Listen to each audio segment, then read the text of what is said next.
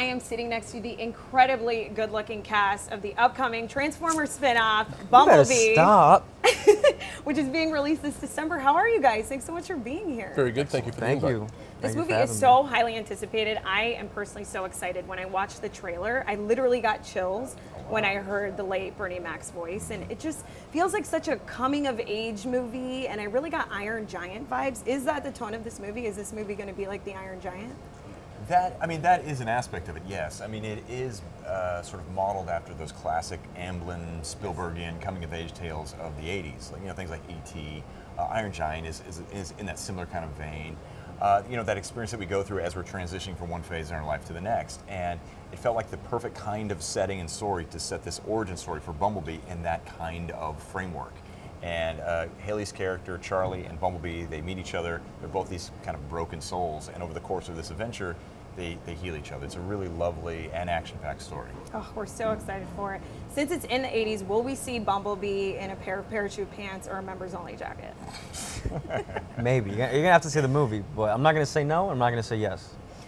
Well, the 80s were a time where the Transformers were basically, I wouldn't know, but I've heard, the best new friend that any human could have. So I'm curious to know, George, since we weren't around in the 80s, what is everyone's first connection to the Transformers? Mine would be when they came out, and literally because you could get 2 toys for the price of 1 toy. Right. So with 4 brothers and a very busy household and everyone trying to get what they could, with Transformers, you could literally have 2 toys for 1 toy. So I can vividly remember wanting Transformers for that reason. Right. Yeah, for me it was Transformers Armada, which was, I think, the second version of the TV show. That one didn't have Bumblebee, but it had Hot Shot. Right. So when the movies came out, I was really, super confused. But yeah, that was a fun time. I remember that and I think the McDonald's toys had Transformers for a bit. So that was my first time. Yeah, I'd always pick the boys' Happy Meal because that one always had. They got the good toys. What about you, Travis? Well, it's interesting because the Transformers universe has now been around for about 35 years, and so it's funny because you have these different iterations. People who came of age with these toys, with these characters and these stories at different points. For some people, it's Michael's films, their first exposure to Transformers. For me and for John, it was the first time Transformers were launched in America.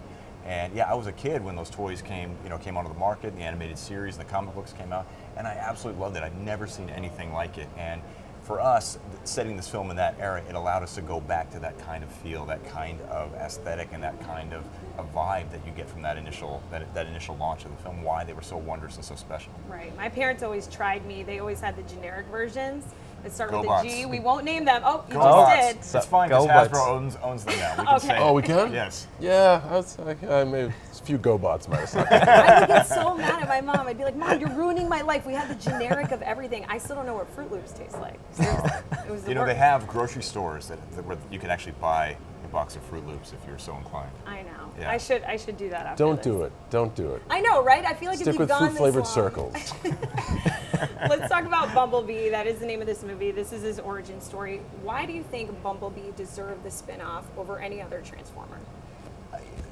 From my perspective, it's Well, I'm curious to know from you too, John. Because Bumblebee is a fan favorite. Well, why do we love Bumblebee so much? In doing these interviews, I think Travis explains it extremely well, and I can honestly say that I feel the same way. And he's the captain of the ship, so I feel like he has to answer. So I will say I agree with him before he answers because I've heard his answer before, Right. but he's 100% right. Well, from my perspective, he's the most interesting Transformer in the sense that he's the one Transformer who has the deepest affinity for humanity, who has the greatest connection with people. Right. And I thought that was really interesting. From the first time we see him in the animated series, he immediately attaches to this human character.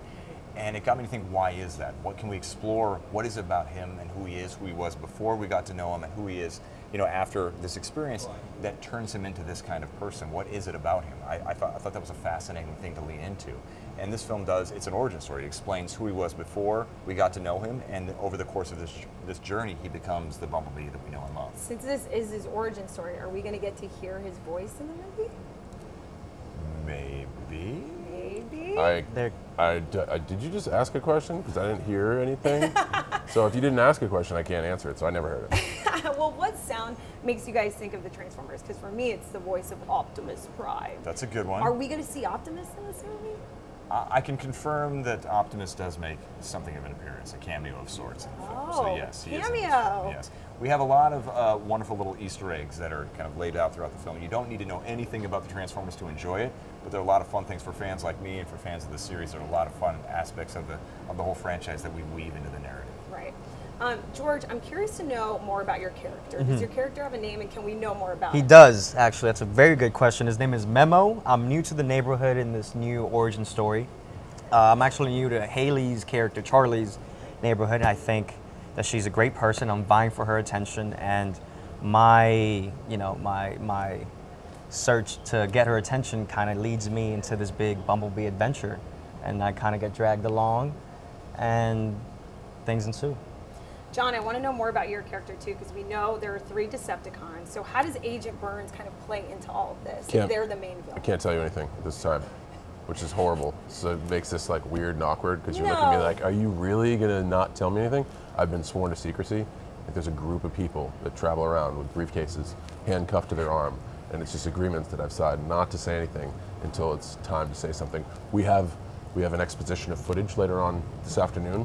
So if this were later on in the space-time continuum, then we could talk maybe a bit more. But until then, you're such a mystery, just like your Instagram account. Travis, this is obviously first live action without Michael Bay. First live action without Michael Bay. So I need to know who was more of a diva on set, John Cena or Bumblebee? Well, considering the fact that Bumblebee was never on set, he actually is a CG animated character. Magic. I guess it would have to be John. no, I will take that claim. I was definitely more of a diva on set. Yes. Was it fun for you to play a villain, since you've never really played a villain, not even in WWE? I can't confirm nor deny that I am playing neither a villain nor a hero. I don't even know if I have a part in this picture. I just wandered into this room and You you told just me to sit wandered down. in. All right, well, thank you guys for tuning in. You'll have to wait to see the movie to find out all the answers to these questions. But seriously, thank you guys so much. We are so excited for this movie, Bumblebee, first spin-off of Transformer, coming out this December. Thanks, guys. I'm sitting next to the beautiful Hailee Steinfeld, Hello, who is the first female lead in the first Transformers spin-off, Bumblebee, set to release this December. Yes. Hailee, how does that feel to be the first female lead of a Transformers movie? Well, when I hear it out loud like that, it's pretty insane. I feel very fortunate to have been given the opportunity to play this role of this character, Charlie Watson, in Bumblebee. She really, she's really a special character. She's got a lot to say and unique ways of saying it, so I'm excited for people to meet her. Can you tell us more about Charlie, aside from is she more of like a tomboy? Yeah, she's mechanic? definitely more of a tomboy. She really is your typical sort of misunderstood teenager, and there's this freedom that she absolutely craves, and basically finds her way into that, and that's through a car. And then obviously that car turns into something other than a car, and there's this budding friendship and journey within all of that. So, she plays a mechanic, so how are you with cars in real life? How are your driving skills? Well, I will say my brother is a mechanic and a race car driver. So I was like, how do I put this lightly? But no, that's what he does. So he was on set with me when I made this movie, and I constantly was calling him and to set to help me with lines and make sure that he could explain. And there was at one point he was like printing out definitions and graphs and outlines of cars and everything to explain to me what everything was. So he was my little cheat sheet on this movie. So sounds like the best brother ever. Yeah. Do you have a love interest in this film? That part I'm not going to tell you. There is tons of emotion though, and love, and heartfelt everything in this movie. There are relationships, there are conflicts and inner obstacles and outer obstacles with Charlie and her friends and her family and people that she likes and stuff like that. But that part you're gonna have to wait and see. I'm so excited because it seems like there's way more emotion in this movie than what we're used to. How is this movie stylistically different from the Transformer movies we've seen in the past? Well, you said it perfectly just then. It has a lot of emotion. It's it's an origin story, and it's very character driven and storyline driven, and it all stems around this girl and who she is and her family and her way of finding who she is in life. Right. When we think Transformers movies, we think huge, epic, scale, action scenes. Are we going to get that in this movie? Absolutely, absolutely. Transformers fans will definitely get their taste of that, of what the Transformers films are known for. So there is definitely a bit of action. I was able to partake in some of it, which was exciting. And the whole shoot was really, I mean, every day you kind of never really knew what was going to happen. And filming something like this where, I mean, you want to say 90% of the film is in special effects. It's like, I can't wait to see the final product of this, because it'll be as if, you know, I don't know the story necessarily in a way, because it's kind of like, I can't wait to see what they put in around me. I hope what I imagined was somewhat correct. Right. Well, this movie obviously takes place in the 80s, and we weren't around then. So how were you able to connect to the era? Well, first of all, our director, Travis Knight, he was himself a child of the 80s, so he was able to break down the specifics for us, but also just really being able to immerse myself in that era. I find it pretty fascinating myself in terms of the style and the music, so I had a great time, you know, going back to that. But my character, Charlie, one of my favorite parts in developing her was, you know, with the hair and the makeup and the wardrobe. Our vision boards basically consisted of Debbie Harry, Madonna, and I mean, just iconic women of the 80s. And I loved being able to like go in the trailer every day and see them and have that be the sort of inspiration stylistically for this character. You're obviously an incredible singer. Do you have any music in the movie? Ooh, my lips are sealed on that. The music obviously plays a huge role in this movie, so I'm hoping, you know, the movie's in post-production right now, so everything is kind of in its final stages of coming together. So if there's an opportunity to be involved in that sense, then absolutely, I'd love to. So my favorite part of the trailer was at the very end when Charlie basically rickrolls Bumblebee. Okay. Do you know what rickrolling is? I don't, but I was going to act like I did, but I'm glad you mentioned it, because I really have no idea. It's when you click on a link on the internet and you think it's going to be one thing, but really it's that song by Rick Astley, Never Gonna Give You Up. Right. So you basically rickrolled Bumblebee. Hey, I'm going to use that now. I like that. Are there any Transformers that you can tease that may be in this movie that we might see? Ooh, well, there are.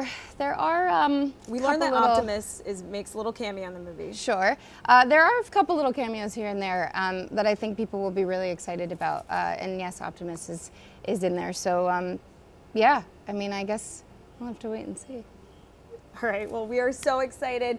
Hailee, thank you so much for stopping by. I cannot wait to watch this movie. You look amazing. Thank you guys for tuning in. Bumblebee is set to release this December 2018.